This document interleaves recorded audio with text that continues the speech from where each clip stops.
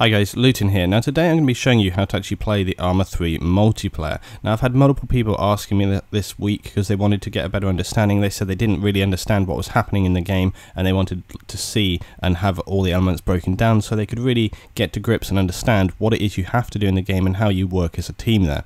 Now in Arma 3 multiplayer you obviously can choose your server to begin with, which is what we're here for, and you can choose various different multiplayer game modes. As you can see, the game modes are more like missions really. There are different missions that are set by different users. Something that's quite different in Arma is that a lot of the missions are created by users rather than the developer. So it's not like most games where the developer just sets some basic game modes and you play those. It tends to be that the missions are set up by players in the community and then you sort of participate or can run those on your server. So I'm going to be focusing on the mission that I've been playing mainly, which is Invade Annex. It's created by Rarek from Ahoyworld, and it's a really great sort of tactical objective, and a lot of the principles that you would see in this will apply to other missions, other game modes.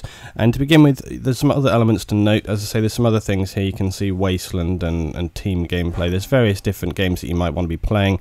You can also see the server player count varies depending on what the host wants to run it at. And basically, you're going to pick one of these and then just enter into the game, and we'll explain where to go from there. You get ready to go. Often you'll see that maybe notes for about TeamSpeaks to join and stuff. Joining TeamSpeaks for the channel is always worth it, as you can communicate more efficiently with players in the game, often the server owners. It's often required for pilots as well. Anyway, so let's get in. I'm going to join this one here, British Sergeant's Mess. It's the one I've been playing on very much recently. Really enjoy that server, so you're likely to see me on there. Okay, well, let's get into the game.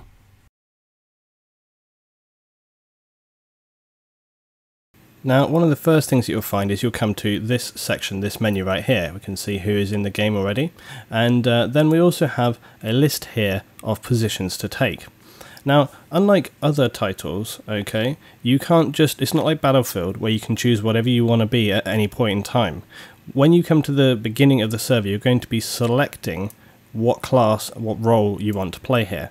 So for a standard squad, you're going to have squad leader, a medic, a repair specialist, an explosive specialist, an auto rifleman, as you would imagine, a grenadier, a marksman, and a rifleman. Now each of those is going to have your basic kind of standard skills, but then they're all going to have kind of slightly, you know, differences between. Medics can get people back up from when they've been, you know, taken down, killed effectively, go into kind of respawn position. Repair specialists can repair vehicles. Explosive specialists have explosive skills, mines, things like this. The other classes are kind of more general soldiers, but then we have other things as well which are a bit more specialist. So for example, if we scroll down right here, you'll see that we have 3 pilots available, Vortex pilots, okay, and again different servers have different settings. You might have more or less pilots. This position here, Gunner Haymaker, a lot of people are confused about what this is. A lot of people don't know what it is. This is basically the mortar role, okay, and this guy can take up the mortar position. And then we've got 2 sniper teams here, sniper and spotter teams. Now actually it's interesting, a lot of people don't really like taking the spotter the role because they don't really understand what it's for. I'll be covering that in another video, but in essence having a spotter with you, it's kind of like you're a recon team. And the spotter is there to provide support for the sniper, protection for, you know, you work together as a team, but also he can range find, etc. Save the sniper a lot of time, and generally you're just working as a coherent team. And then obviously you have individual squads which can be working together for different objectives, but you don't have to stay with your squad. You can break off and work with other squads, different people in the game. Often you might come into a game and the people you want to play with are in a different squad. It doesn't really matter, you can join a different squad. So I'm going to choose a role to play. Obviously I've been doing a lot of piloting, but I can't pick that. Repair specialist I find is actually pretty useful because often you don't have people actually willing to repair, which can be a little bit frustrating. But you see that they're all taken at the moment, so people are really enjoying taking the repair role at the moment. So I'm going to go in as a medic if there is one. Yeah, here we are, Delta Medic. Now once I join the game, I can't change my class, I'm set. And if I do want to change my class, I have to back out and then reselect it. So here we go.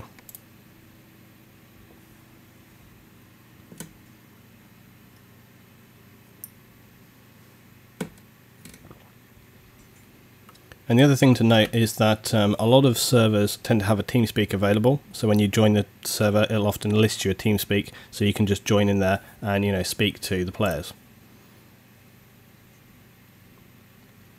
But it's also worth noting that Arma 3 has a voice over network function. Okay, it's a voice up, and you can just communicate with players very easily in game. I'll have that turned down obviously for this so that you can hear what I'm saying, and we don't have people chattering all over this.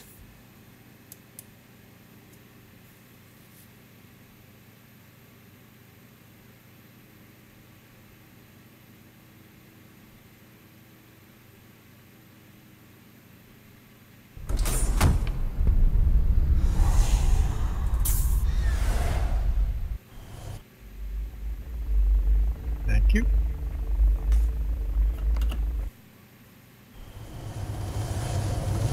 Sorry about that, Tsunami. I didn't know they'd be that good of you.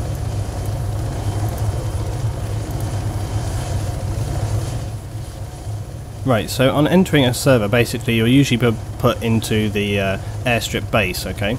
And you'll see that there's various helicopters coming in here, taking off, and transporting players to the positions which they need to be at. And depending on which server you go onto, you may or may not have competent pilots, but basically they'll come in for landings here, and you can ask the pilots to take you wherever you want to, or they'll take you to designated positions by leaders. Pilots usually communicate on TeamSpeak as well as in-game, and on some servers it's required that the pilots are on TeamSpeak so that they can communicate with server commanders. So if we bring up the map, we'll be able to have a look at what our current objectives are basically. And also up here you see you've got your briefings, etc, etc. On this server that doesn't seem to be enabled, but on some servers it will give you listings of what to do. So anyway, here we are right now, and we're at the base. We can see who's here and generally what's going on. You can see that there's a vehicle depot, you can get repairs for your vehicle. Okay, there's also helicopter repairs, helicopter spawn. If your helicopter is damaged or needs fuel, you can land on the repair bay and it will automatically fix that and refuel you. Similarly with the vehicle repairs, okay? Now then, if we look at the map currently, you'll see that our objective says this is the objective area, and it says take air station Mike 26. Also, there is a radio tower here, which is a kind of secondary objective within this one. If we destroy the radio tower, we will get UAV availability. So in essence, this is pretty much what we have to do right now. And these things will vary. Also, you can see over here we have a secondary objective. This is a side mission, and this one says priority target mortar team. You can see there's a couple of guys here, and this area has been marked as a mortar. Alright, it says infantry here. Now just because there's a red dot here doesn't mean that that's necessarily where the objective is. This circle here designates that the enemy mortar team are somewhere in this area. Okay, so when you arrive at this location you have to search for your target. Similarly, within this area, there will be a quantity of enemy. We do not know where they are, we don't know their movements, we don't know their numbers. So you have to be extremely careful when entering an area, because, as again, unlike other titles, the enemy are unbelievably dangerous, alright? If you just open fire as soon as you see an enemy, chances are they're just going to turn around and lay down a ton of much more accurate fire and eliminate you so fast. So you really have to work together as a team, you have to work out safe landing zones and, move towards your objectives. Now you can see currently on the map here, you see that the helicopters are running transport back and forth between these landing zones, alright? And you can see here we've got two landing zones designated, Eileen and Carolyn. Now these can be designated whatever you want to, and you can also label the map whatever you want. So for example, if I wanted to designate a landing zone myself, okay, I could go here, double click, and then I can insert a marker. So I could put here LZ Maxwell, and then this becomes designated on the map. Similarly, if you wanted to note troop movements, etc., and you can see there, look, the enemy mortar team has just been neutralized. So the guys here have found the targets, eliminated them, and then it says up here on the right, keep on with the main objective, and if anything else comes along, we'll get that on the go. So for example, say these guys down here are moving in this area, and we can freak them out a little bit. If they see some enemy, then you might want to bring up your map to let other people know that there's enemy in the area. So you could just put it here, and you could put enemy sighted, or you could put enemy troops, or give numbers, so you can use it to basically put any kind of information down. Now, once you put a marker down, maybe the situation will change. Maybe this is no longer safe, for example, okay? Or maybe you just want to sort of remove it to clear the map. Maybe if objectives change, maybe it's not relevant anymore. I mean, for example, you know, if the objective changes to up in the north, this is not really going to be a very useful landing zone. All you would do there is hover this over the objective and just press delete, and that will remove that straight away. Again, as I say, you might want to update information. So for example, if it says enemy infantry, well, if you kill them all, you don't want people thinking they're still there, so you can delete it. Similarly, sometimes landing zones become unsafe. So for example, right now you can see the guys are dropping off a lot of people up here. Now, if they start engaging combat, then that's going to draw enemies towards this area probably, alright? And this has happened to us recently. I've played it today, alright? We're starting to drop in, and the first sort of 3-4 drops we did were totally safe. And then all of a sudden, we started having anti-aircraft troops, and you know, we were getting shot down. So the area, you know, changed, and we had to update the situation. I'm just going to move away from the base here because helicopter noise, and also some guy beeping at us.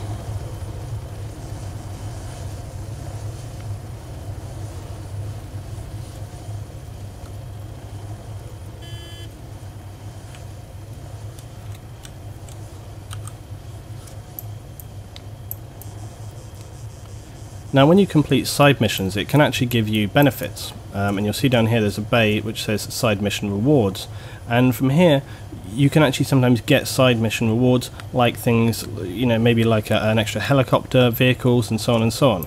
So completing those side missions is actually very beneficial. Also, for example, if you have a mortar team side mission, they can actually be, you know, very negative, because as soon as you suddenly encounter enemies, you'll find that they call that in and you suddenly start taking mortar fire. So it can be very, very dangerous, and it's worthwhile completing those side missions, but they're also just, you know, very entertaining and a good bit of fun. So basically, what would we do when we first encounter the base? Well, you know, you're going to be looking at seeing what's happening. You might be listening to people on the voice over the network communication and just hearing what's happening in general. But if you don't want to do any of that and you just want to literally get straight in with the game, you'll be provided with a kit which is pretty useful to begin with. And you know, you can see right here that this is where everything is happening. So we can prepare our kit essentially, which I will do. Also, you'll see that, you know, depending on, you know, it's kind of twilight, it's nighttime. It's going to be getting dark soon, alright? So, for example, coloured smoke, which is your standard kind of marking tool, it's probably not going to be very useful at this time of the evening because nobody's going to see it. So therefore, taking things like chem lights is much more useful. Chem lights are little glow sticks which you can drop on the ground to designate landing objectives or so on. Now I'm going to change up my kit here a little bit. So if I press I, it'll bring up my inventory. And you can see right here that this white bar designates how much you can carry on that kit. It shows how much space you've got. So I'm carrying a little bit here, but I can't really carry too much more.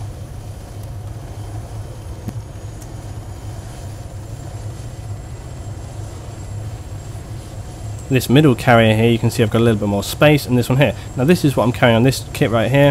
If I click on this, it shows all these other things. So I've got a lot of smoke, etc. And I'm carrying an assault pack with 11, you know. I've got my med kit for obviously reviving people. Remember, I'm a medic, and my first aid kit here. So I've got quite a bit of space in my backpack. I'm also carrying right now, I've got an MX 6.5mm. Alright, it's an assault rifle, and I've got a laser pointer on there. Now I don't have any optic whatsoever, don't have any missiles. There's various other bits and pieces that we can take on board here. So I'm going to check, and we've got a couple of chem lights, right? So this is for your GPS map, got my radio, compass, and my watch. Okay, so again, some things can be time intensive. You will have night vision as standard, so here's night vision. You can see it's a little bit too bright still to be using night vision, but we're going to be needing that pretty soon. You can hear the direct, this is direct communication, so if people are nearby you can hear them speaking. So what do we want to do? We want to change out our gear a little bit, okay? So let's go change out our gear. Going to these boxes, which are generally in the spawn positions, enables you to change out your gear. Now this is to resupply. I'm going to try and get away from this guy a little bit right here.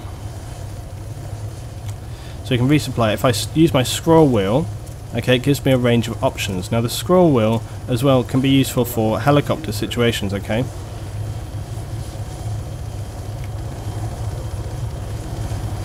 So for example, you can see here at the heli I have a range of options as to what I want to do. Do I want to get in as the left door gunner, right door gunner, the back, go to my inventory, etc, etc.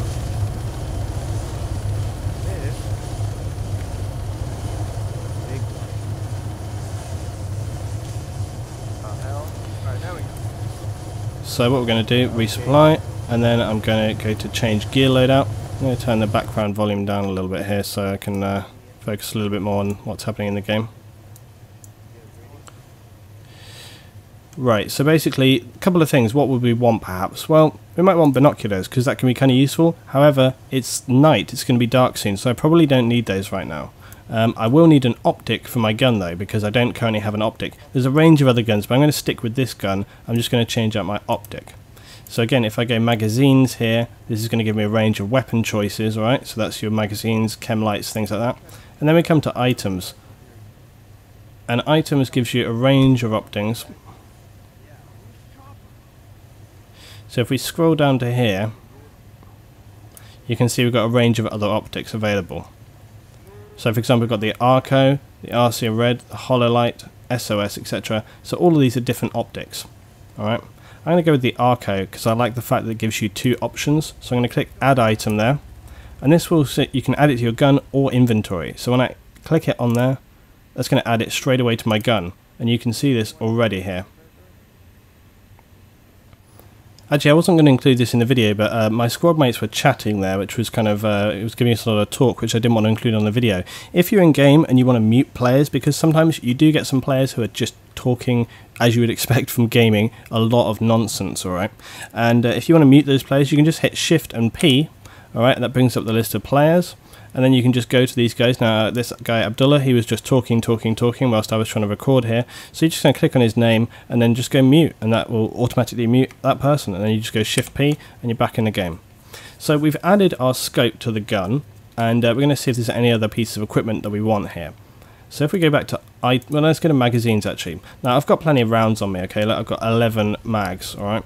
But we've got a lot of smoke grenades here, and I really don't need smoke grenades because it's going to night, alright? So we're going to remove these smoke grenades. Chem lights, however, are great, but different chem lights have different brightnesses. And green, it's not very good actually. So I'm going to drop green. I'm going to go with yellow. I'm going to take 6 yellow, and I'm going to take a couple of reds. And as I say, these can be very useful. There's other things like flare rounds which can be used, mines we've got here, and we've also got explosives, various different bits and pieces like this. And take a couple of explosive charges because sometimes it can be useful, obviously, for detonating things. But the main thing that explosives tend to be useful for is if, for example, a heli crashes, there's no engineer around. If you don't destroy it, it won't respawn, and a lot of people will be asking things like, can anyone destroy this helicopter? So you need to run over, whack a charge, and blow that up for them. Okay, so what else might we need? We've got all our weapons, so we don't need that. We don't need anything else from weapons. Backpacks and kit, this is all just kind of optional stuff that you can choose to personalize your character. And again, within items, again, you have various kind of, you know, camo kits, etc. for your player. Hats and so on and so on and so on. There's the, for example, as well, there's the wetsuit if you want to be going underwater, ghillie suit if you want to be a sniper, so you might want to change up how your player looks if you want them to be, you know, working efficiently.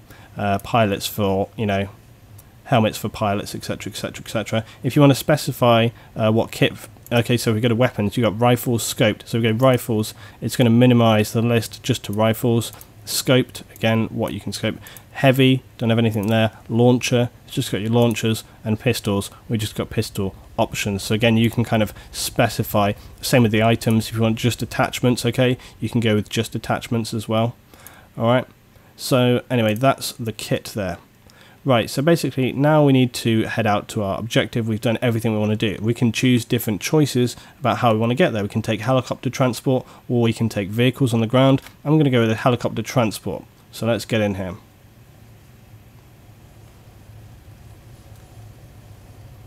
Okay, heli's on the ground. I'm going to sit in the co-pilot seat.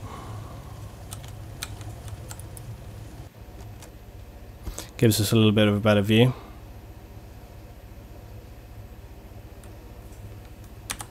And remember, the channels can be used by using your arrow keys above the space bar, and you can go to different channels to ask for help and, you know, communication.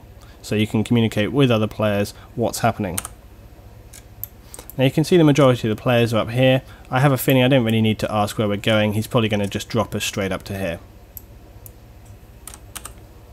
Now the pilot here is going to be waiting for other players to come. He wants to make it worth his while to obviously be transporting players, so he's going to wait for a little bit before actually taking off and wait for the people. You can see like the pilot is running night vision goggles.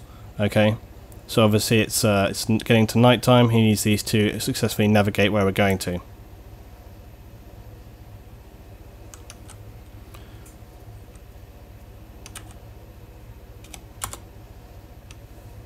Okay, so it looks like we're on the way.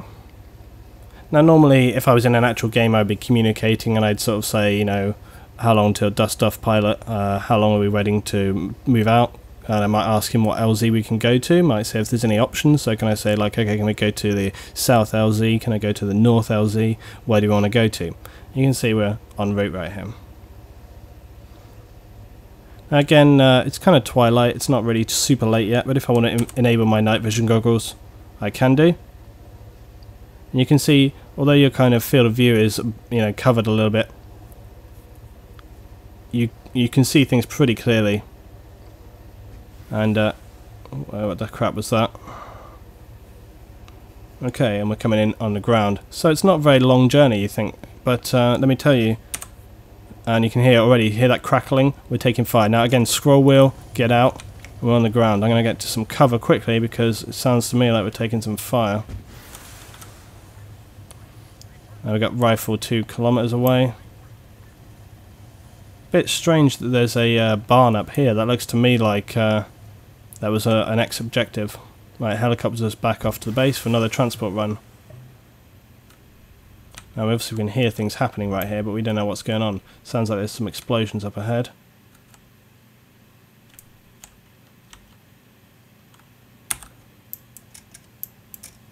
Now we need to look where we are. You can see we've been dropped here. He's dropped us way out of the landing zone.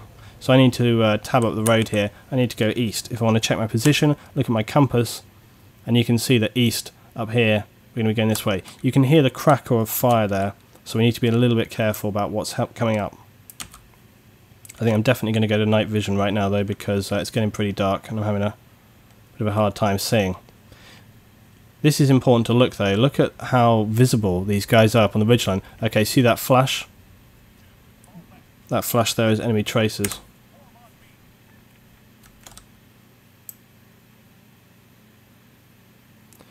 Alex in Alpha 3-1 is asking for a medic. A lot of guys getting taken down.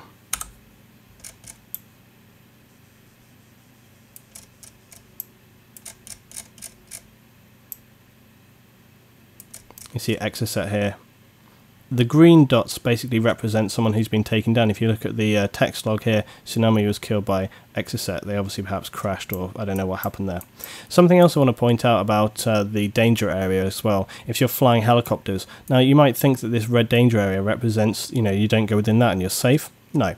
Okay, basically imagine drawing another circle about this big around that circle. That's going to be the danger range for helicopters. Okay, because about where I am right now, a helicopter may still take fire. In fact, that's probably why that guy dropped us back here, because if he dropped us up here, we're much closer to objectives, and you might come under fire from AA missiles. And again, unlike with Battlefield and other titles, you will get no warning of incoming missiles, not always anyway, and you know, quite often you'll be flying along and bam, you're just dead on the ground. So it's extremely dangerous, and you're better off just being very careful and you know, sort of trying to stay at range from them. Also, as I say, now these guys are kind of coming in far, but for example, if I want to designate a landing zone, look up on the top right here, you see how it says red light? That's designating my kind of grenade options. So if I hold Control and hit G, okay, we'll scroll through yellow light, red light. So I've got a couple of options. Don't have any frag grenades or explosive grenades, anything like that, but I do have my chem lights. So I can, once I've selected that, I just press G, solo, and you can see I'm going to drop a few chem lights down. And that's going to designate for the guys a landing zone, alright? And again, if you really wanted to, you could throw one way down there and way down there. So this is going to be a good landing zone now for the pilots. Alright, let's move out.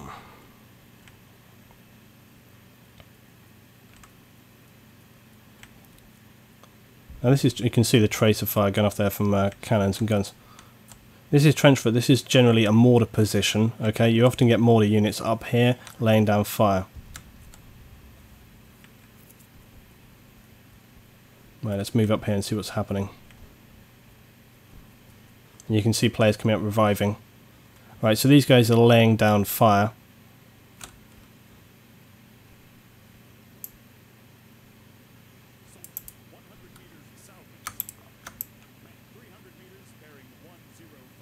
Looks like some of our guys are pulling back. I'm going to turn the sound up a little bit now because we're kind of in the combat zone. We want to hear these fire off going off.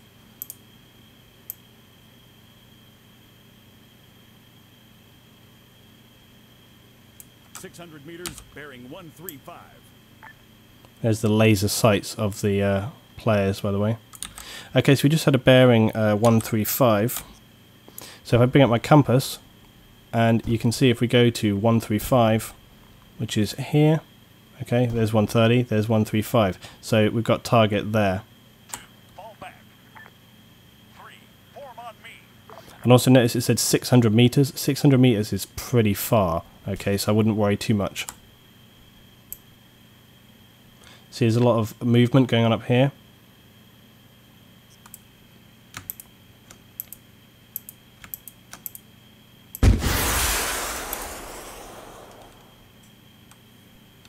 Okay, let's get on the move.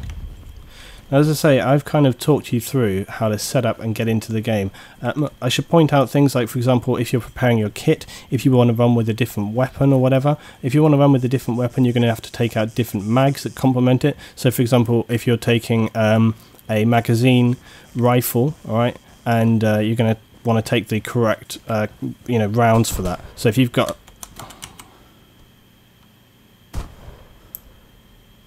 This sounded pretty close.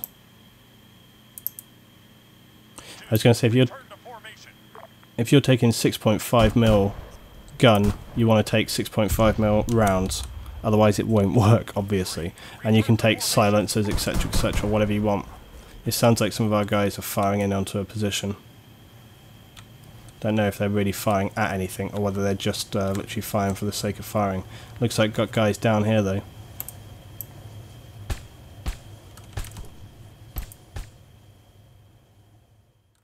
Anyway guys, I'm going to finish up here today. This is just my first look at moving up to the position. In the second video coming up soon, we'll actually move on into the base and we'll look at how some of the combat engagements work, how you can engage targets, how you can search for targets. Thanks for watching today. I hope this has been a good introduction. It's brought us up to the point of combat, and I say next time we'll look forward into actually engaging and searching for targets. Like the video guys if you enjoyed it, and I'll see you next time for some more Arma 3.